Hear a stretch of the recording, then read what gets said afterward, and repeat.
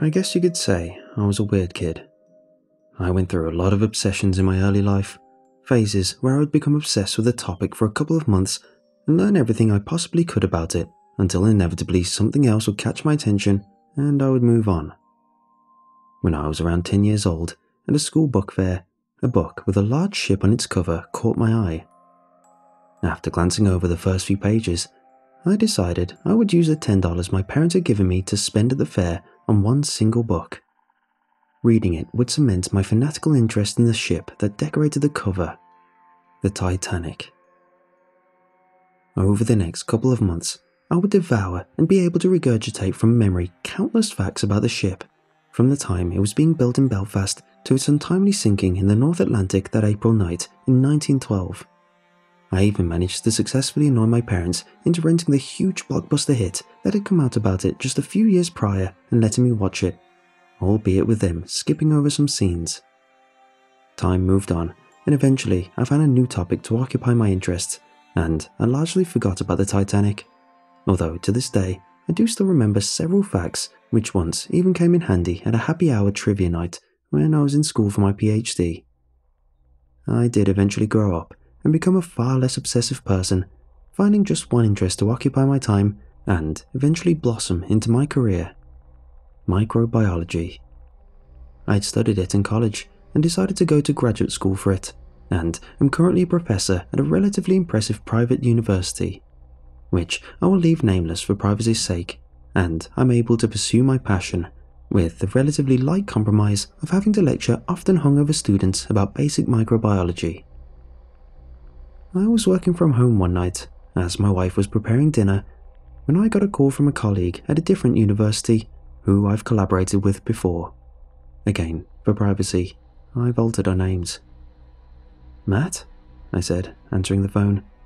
"Hey Dennis, how have you been?" After a couple of minutes exchanging pleasantries, Matt got to the reason he called. "I'm about to conduct a study to see what kind of bacteria tend to inhabit shipwrecks. There are a lot of sites for us to handle, and I won't be able to analyze all the samples on my own. Would you want to help out?"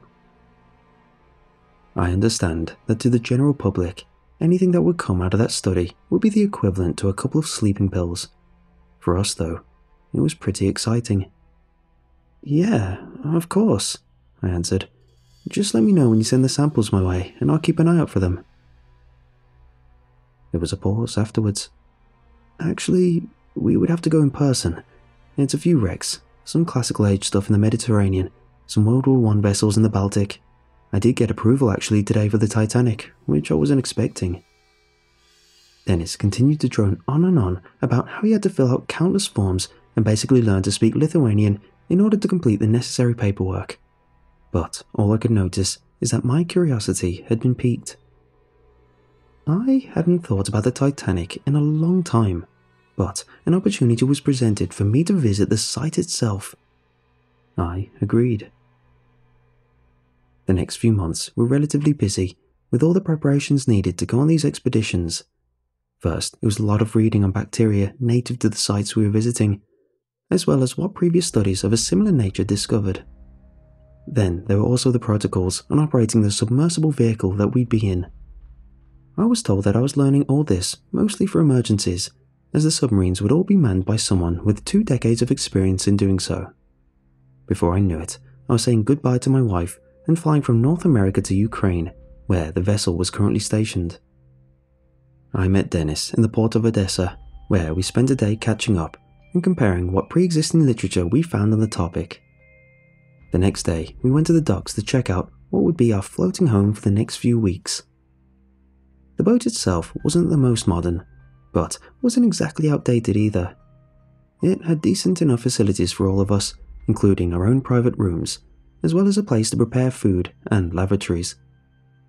The owner of the boat, who also happened to be the captain, was a Ukrainian guy named Andrei. His English wasn't the best, but he knew enough to be able to communicate, and honestly, most of his communication was done through his facial features. You could always tell what he thought of what was being said by his eye rolls or smiles.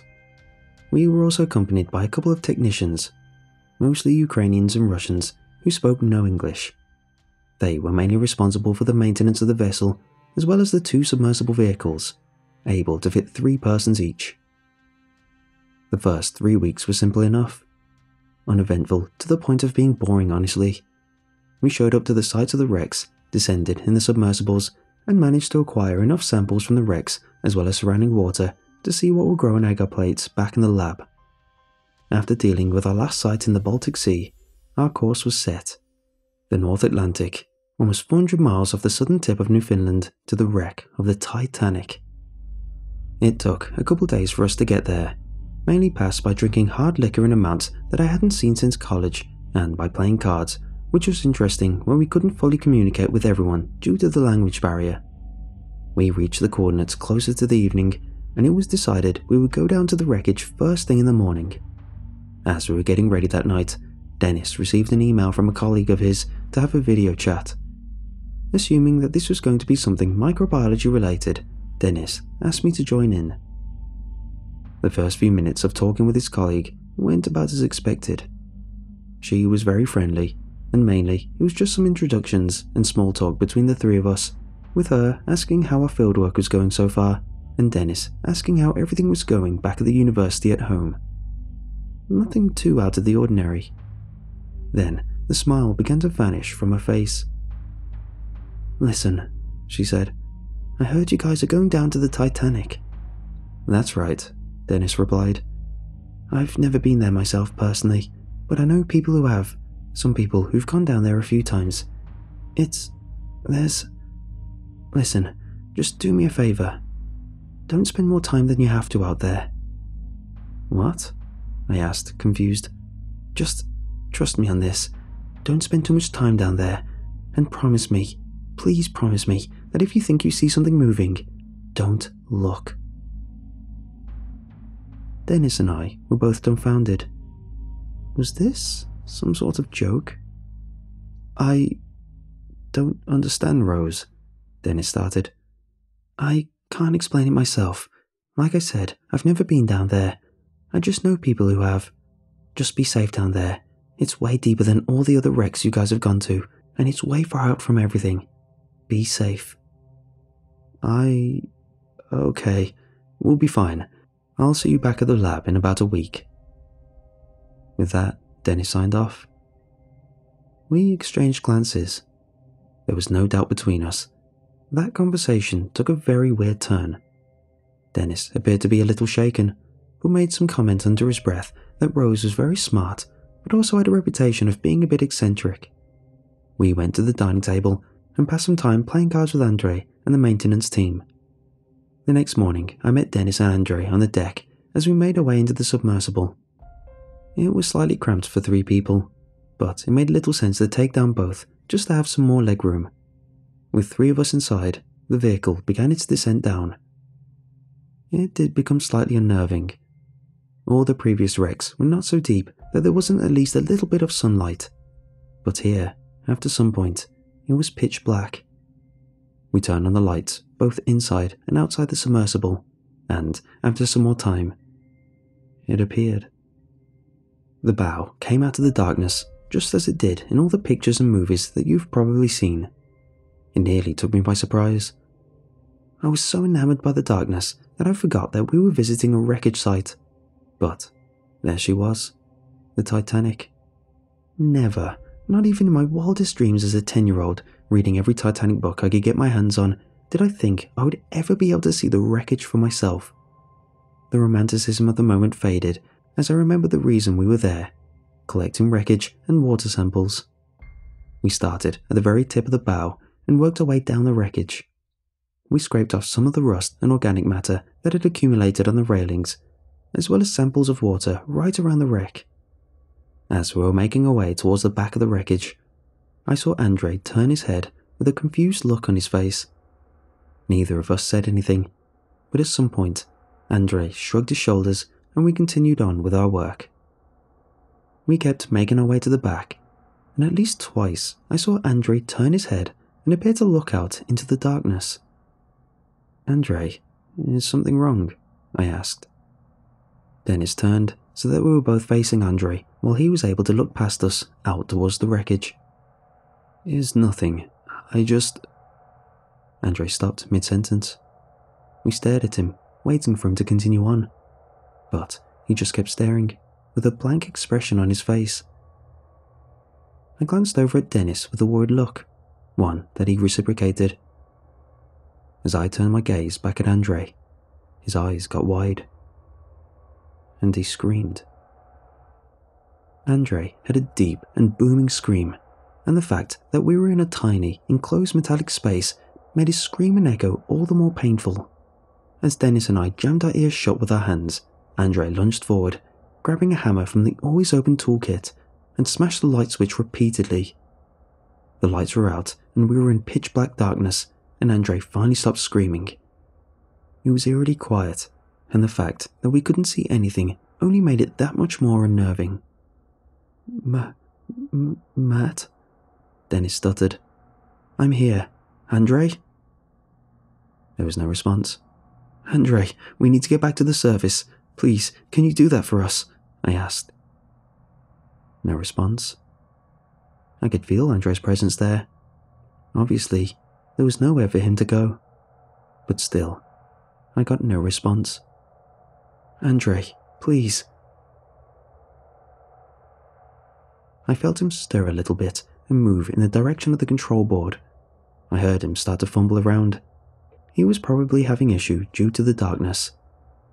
As we were waiting for something, anything to happen that could convince us that this wasn't going to be our resting place as well, we felt something ram into the submersible, forcing 2 different expletives out of both Dennis and I. We heard Andre continue to fumble around with the controls. Andre, please, we need to get out of here, Dennis said, his voice breaking with fear and desperation. Please. Again, the submersible shook as something unseen rammed into it. Dennis's voice was breaking with tears, as was mine, as we pleaded Andre to do something to get us out of there. As we heard a tapping coming from all possible sides of the submersible, we also heard a familiar and comforting sound, that of the vehicle ascending. It went slower than we remembered it at the other wrecks. I'm not sure if it was because the submersible was actually damaged, or if it just seemed that way because we were so scared. Not too much longer, we were able to see clearly again as we reached shallow enough water that the sun's rays were able to reach us. As I was beginning to appreciate my newly found ability to see once more, Dennis screamed. I turned my head to see what he was screaming at, and when I saw it too, I couldn't help but scream myself. Andre was dead. As I looked away to avoid looking at Andre's body, I saw something else that made my stomach drop. Handprints, all over the vehicle's front window, large and small ones, covering nearly every single inch. Eventually, we reached the surface of the water and were retrieved by Andre's crew.